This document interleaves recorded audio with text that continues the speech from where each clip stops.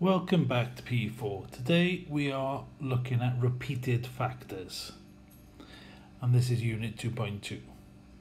So often when I want to split a single fraction up into multiple fractions, there sometimes is a repeated factor in the denominator. For example, this one. So in the bottom, the x plus 3 here is squared, and that will lead to a repeated factor.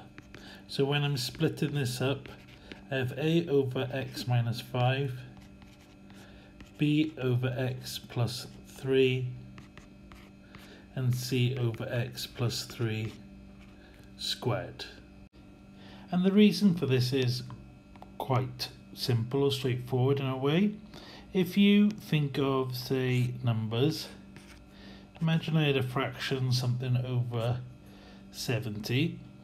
Well, that could have been a fraction where I had two fractions where one was over 7 and one was over 10. And the lowest common denominator of these two fractions is 70. So it would make sense to make these two fractions over 70. And that's why I would have ended up with this fraction. But equally, I could have had a third fraction over 5. That's not so obvious in that 70, but that would fit in without affecting it. And this is part of 10, isn't it? It's 10 split up. And that's what's kind of happening here with this x plus 3 squared.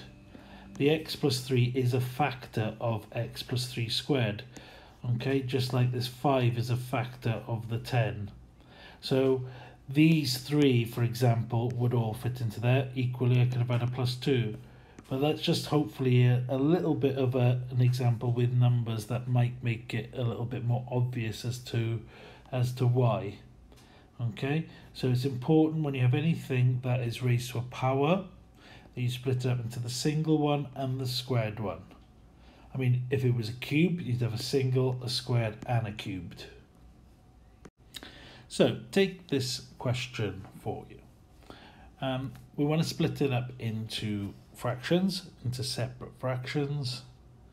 So first thing I want to do is factorize that bottom. And looking at the bottom, I can take an x squared out, and that's leaving me with an x minus 1. So what this means is now I've got a over x from the x squared. That will then give me b over x squared plus c over x minus 1. And it's these type of questions where people go wrong. They'll forget about the x and the x squared being separate. I've also sometimes seen them split this up and have an x, and then the bracket, for example. Okay, so it's just about being careful. After that, though, it's quite straightforward. So if you remember how we kind of take small shortcuts previously, so this would have been a multiplied by x and x minus 1, b multiplied by x minus 1, and c multiplied by x squared. Again, if you're going to take the shortcuts like I just did, just be careful. Remember, this is technically over this one, and these will be over this as well. Now, what I want to do is start off with, say, let x equal 1. That gives me 5 minus 2 minus 1. And then, because of this bracket and this bracket, I'm going to get 0 plus 0 plus 1c.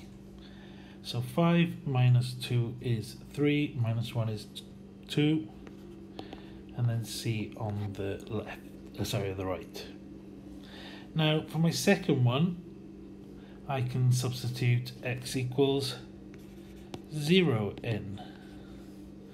So looking at that, I get 0 minus 0 minus 1. I get 0 minus 1b plus 0. So we've got minus 1 equals minus b, or b equals 1. Now for my third one, there is another number that will allow me to get a and get rid of b and c. So for this kind of thing then, I just either want to substitute in a easy to use number. I can compare coefficients, but it's not always that easy. Depends on the question. In this one, I could compare coefficients of x squared, because I'll have an ax squared and a cx squared, and that should be equal to 5. So that's one way of doing it, but I'm just going to take an easy option of let x equal 2, for example. And then I've got 5 times 2 squared, so 5 times 4 is 20. 2 times 2 is 4 minus 1. And then that is going to equal, I've got 2a, and then I've got 1b plus 4c. And now it's just a matter of sorting this out. So on the left I have 15, on the right I've got the 2a I want to find, plus b is 1, and c is 2. So that gives me 9, so I'm taking 9 away from 15, that gives me 6. Therefore a is equal to 3.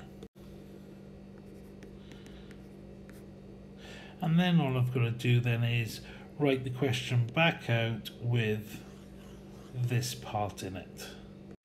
And there we have the final answer. Now this isn't too difficult, so I'll give you a few to try, and as always I'll go through the answers at the end of the video.